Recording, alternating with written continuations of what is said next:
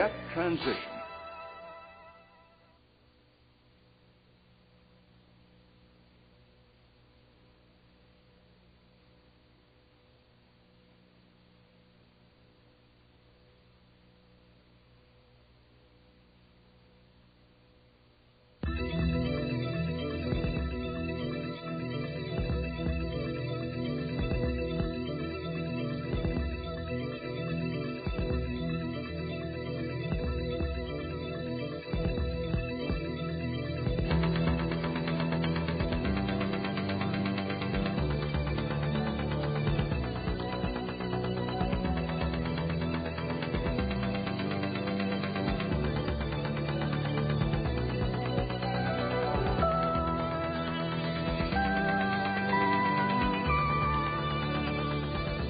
Two planes, two different design concepts. Both of them optimized to fulfill the role for which they're intended.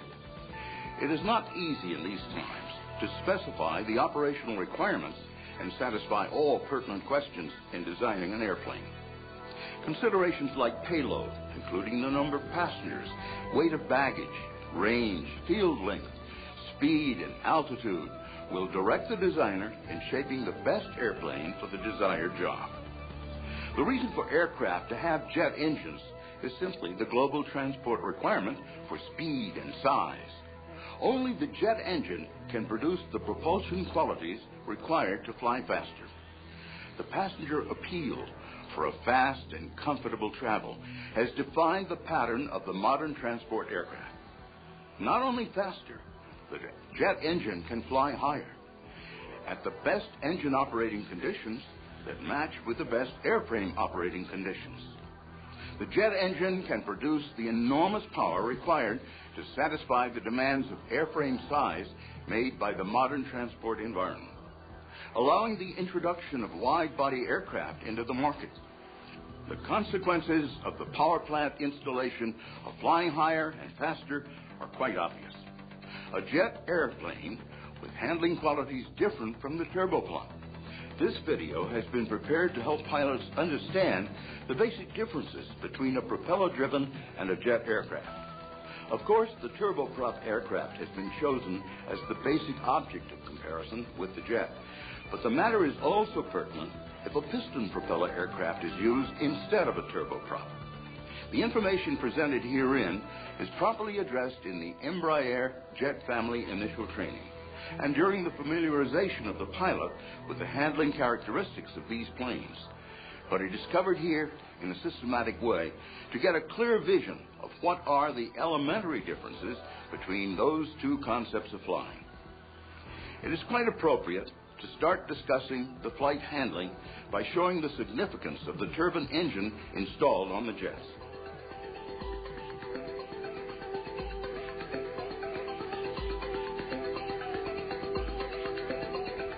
Jet engine is actually a slang name of what is called gas turbine engine. The name is exactly what it says, a turbine engine that is operated by gas rather than steam or water.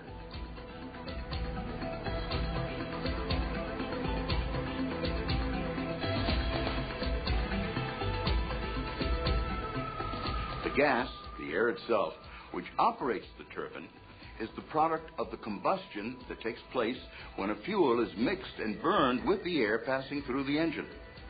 The simplest gas turbine engine for aircraft is a turbojet. Air entering the front case in large quantities is greatly heated and accelerated by being burned with fuel. Then the results of combustion are exhausted through the rear jet nozzles. There are several types of gas turbine engines, namely the turbojet, the turbofan, the turboprop, and the turboshaft. And they differ basically on how the energy of the expanding gases is converted into propulsive force. In the turbojet configuration, the thrust is provided only by the high-velocity gases exhausting through the nozzle. No feature is added to achieve the propulsive force.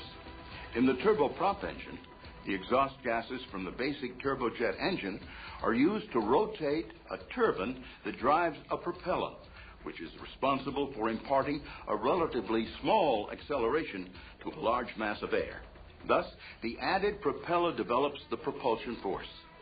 The turbofan engine is much like a turboprop, except that the propeller is replaced by a fan with rotating blades and stationary vanes, actually a compressor of large diameter. The fan is enclosed in a duct. Part of the air entering engine intake, after being processed by the fan section, bypasses the central engine core and expands in a separate nozzle to provide cold thrust. The bypassing air is not burned with the fuel. In the Embraer regional jets, the air leaving the fan surrounds the engine for its full length, and it is discharged through the jet nozzle. In other turbofan configurations, you might find engines with short ducts, where the fan air is exhausted directly into the air, without being mixed with the nozzle air. Now, leaving the turbojet engine aside, let's compare the performance of the turboprop and turbofan engines. Turboprop versus turbofan performance. Because of the propeller reduction gearing and the intricate propeller governing feature, the turboprop engine is heavier and more complicated than a turbofan engine of equivalent power. However, the turboprop performance during takeoff and climb is remarkably greater than the turbofan engine as a result of the ability of the propeller to accelerate a large mass of air at low flight speeds.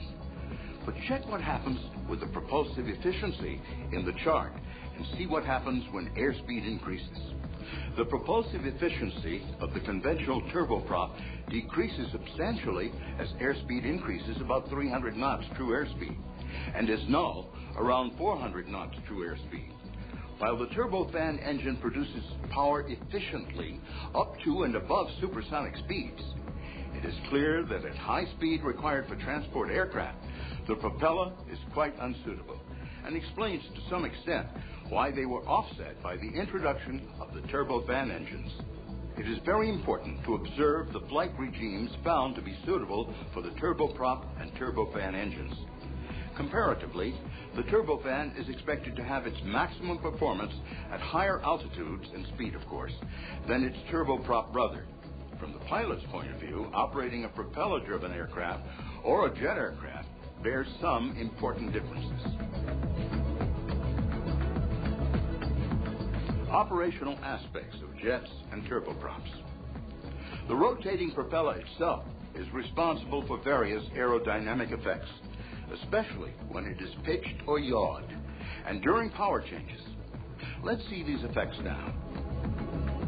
Well, due to the direction of rotation of the propellers to the right, clockwise when viewed from the rear, and this configuration is adopted by most manufacturers, the spiraling slipstream strikes the fin on the left, causing a left-turning moment about the aircraft vertical axis. This effect is perceptible at high propeller speeds and low forward speeds, and varies from aircraft to aircraft. Consider also the offset of thrust created by downward-moving propeller blades developing more thrust than upward blade. This results in that the center of thrust of the left engine is closer to airplane fuselage center line than that of the right engine, because the right engine has a longer arm than the left engine. Another component of yawing force appears. Realize that when the left engine is inoperative, there is greater yawing force than if instead the right engine is made inoperative. All these effects make it urgent for the pilot to use properly the elevator and rudder to prevent all pitching and yawing forces created.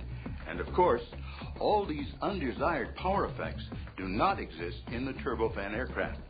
Its propeller slipstream simply does not exist.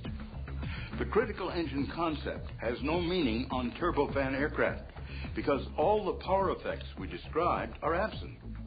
Remember the critical engine? This is the engine whose failure at takeoff is more critical from the control standpoint.